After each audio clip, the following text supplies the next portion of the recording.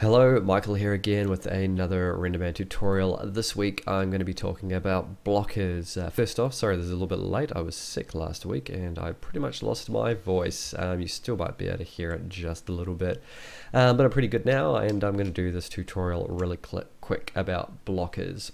So I've set up a scene here. I've just got a simple plane as a background. I've got an area light, just your standard RIS area light there, and I've got a ball here on the left which has got a Pixar Disney shader.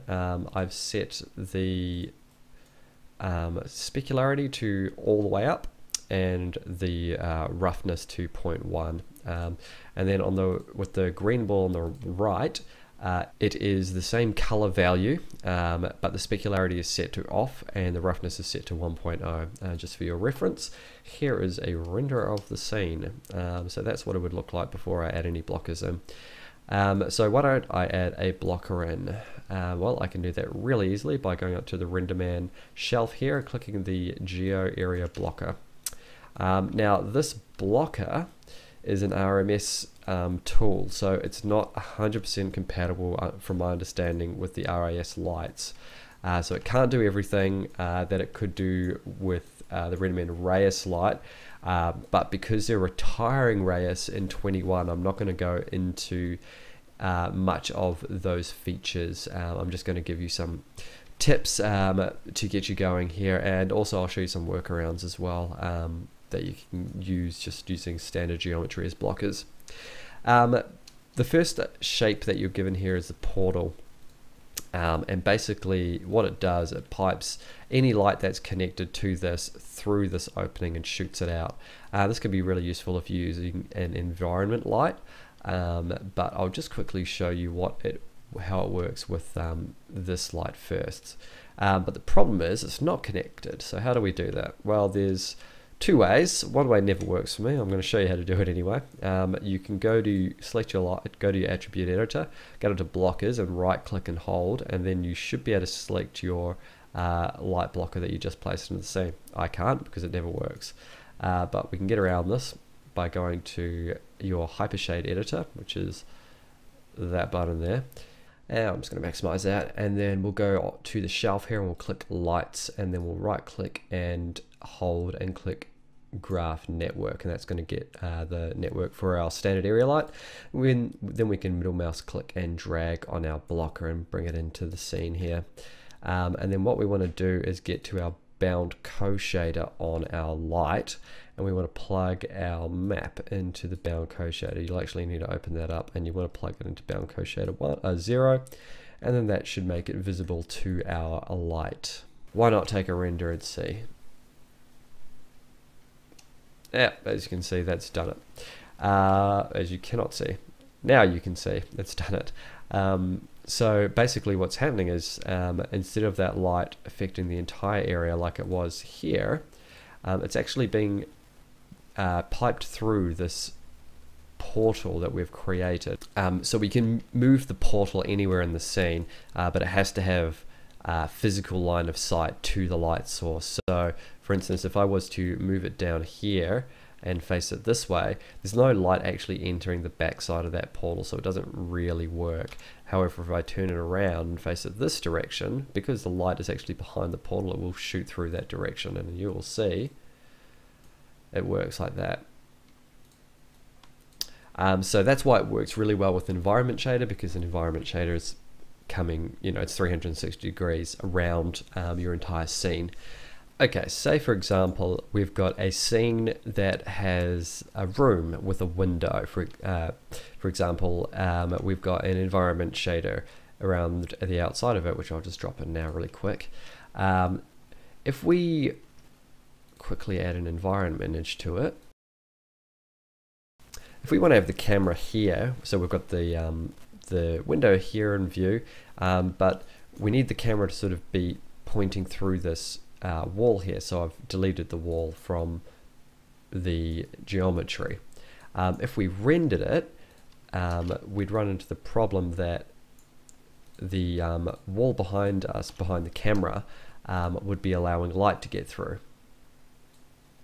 So not only is the scene being lit through this window, it's been lit through the big missing wall behind the camera. So if we use a light blocker as a portal, we can actually fix this.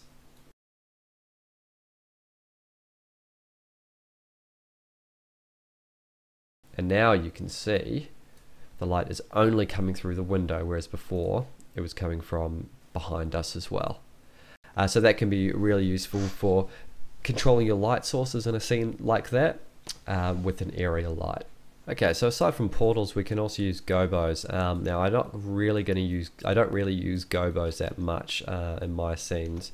And because it would appear that the RMS feature set is not present for the RIS lights, specular attenuation, diffuse attenuation don't really work. You'd want to control those with your actual light source itself.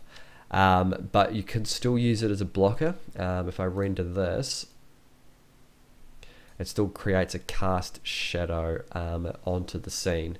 So yeah, that can be very useful in certain circumstances. However, you're only getting a two-dimensional flat plane, which may be what you're after, but there might be some more uses for you if you were actually able to create some geometry, something that, say, had some unusual shapes to it. So why don't we get rid of our blocker and create a torus. I'm just going to lower that geometry a little bit so I can smooth shade it. Now, if I was to render this, obviously you'd be able to see the torus in the scene, which wouldn't make a very good blocker because it'd be completely visible. So why don't we just create a Pixar Disney shader on it, go to the Hypershade editor, and then grab that one that I just connected. And we're going to change that name to blocker. And we're going to reduce the specularity to 0, and we're going to increase the roughness to 100. To 1.0. The reason we do that is we don't want our blockers to be reflecting light, because it would create an unusual effect. You might want to do that for some weird reason, but for this example we won't. Now if we rendered here just for the sake of argument, you'll see you'd obviously get a big blue torus in the scene, which is not 100% useful, but if we go to if we select our blocker texture, our blocker material, and then we go to attributes, Renderman, we want to select our torus shape, go to attributes, Renderman, and visibility settings, and that adds some extra options to your geometry, and you'll see you get camera visibility here, so we can actually deselect that and re-render, and what it does is it creates a blocker in the scene essentially. So you can see it's creating a cast shadow, the light's filtering through the center of the torus. It's actually still reflecting some light, and there's something I forgot to do would be to actually change the color to black, because if you've got a blue diffuse object, it's still going to reflect light, even though it's completely non-specular. So let's render that again, and there you go. So you've got a blocker in the scene, it's three-dimensional, and yeah, and you can do whatever you want with it. You can animate it, you can move it through your scene. These are really cool when you use them in scenes with atmosphere. So yeah, if you've seen my atmosphere tutorial, you might want to add these into an atmospheric lighting scenario, and you might get some cool effects. Or you could obviously apply this attribute like I did with this torus to animated geometry, so you could have some moving shadows in some atmosphere, which would look really cool and spooky. There is one final thing that you can control a blocker. So we're going to create a simple plane.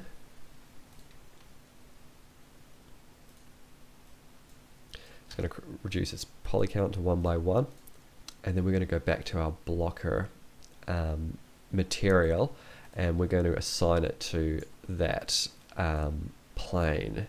Now, obviously, if I rendered this now, you'd just have the same effect, except it would just be a square. But we can actually map texture to the presence node on the blocker material. So in the Hypershade editor, if you right-click and graph the network for your blocker, then go down to presence and click this little chessboard thing here and go click File.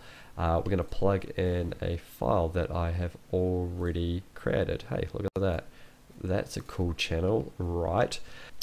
Yes, obviously you want to select the plane, go to attributes, go to Renderman, go to visibility settings, and set the camera visibility off. So we just have it casting a shadow now. So as you can see, it's casting some weird shadow. It doesn't look like anything at the moment, but because it's too far away from the light, the shadow is being made to look very soft. So I could either move it close to the ground, where that way we'd get a much sharper shadow, or inversely I could create a smaller light source which will sharpen our shadows as well. And I'm actually planning to talk about this a little bit more in a future tutorial, just some basic lighting setups that you can do so you've got a little bit more control over your shadows. So there you go, we get a much sharper image being broadcast out of that. And that's another way that you could create a blocker that's casting a shadow, that's not actually physically creating a shadow just with its own geometry, but it's actually using a UV map to do so. And obviously with this image that I've used, it's only got alpha values. So if you look at it in the Hypershade editor, you can see this image preview here. The black areas are letting light through and the white areas are blocking light, as you can see in the preview there as well. So that's another way. You could get some much more complex shapes out of your light blockers that way. And yeah, it would hopefully lead to some interesting results in your renders.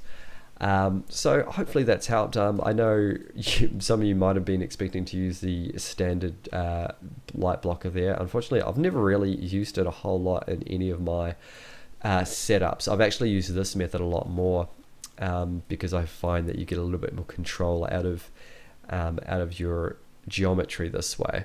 So hopefully these tips have been useful to some of you guys. If you liked this tutorial, please click like, help other people find it. And if you haven't done so already, maybe subscribe, because I do a new video every week, unless I'm sick, obviously. But yeah, thanks for watching, everyone. We'll catch you next week with a new fresh tutorial. And until then, happy rendering.